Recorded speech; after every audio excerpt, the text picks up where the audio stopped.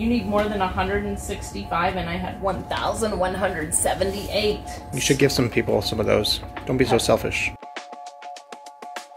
She was in her chair all day today and she doesn't like going from her chair to laying down.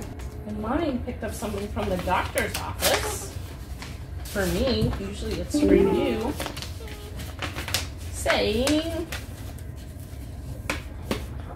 I have great rubella antibodies, and I have great measles antibodies, and I have great mumps antibodies. Is that from your shots? Yes, and I have great chickenpox antibodies. I guess not shots, but labs. Labs, yeah. They took your blood.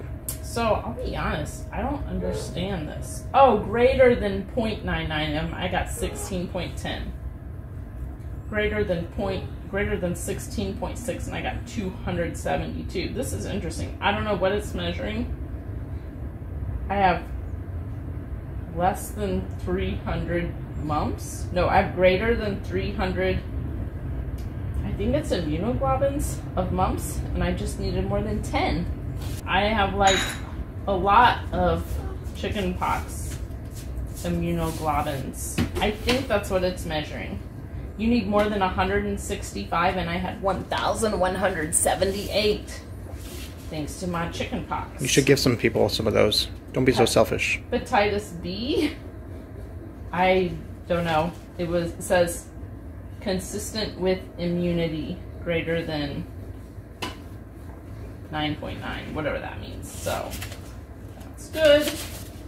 And they gave me proof that I got my DTaP and flu vaccine. Get to give all this to the school.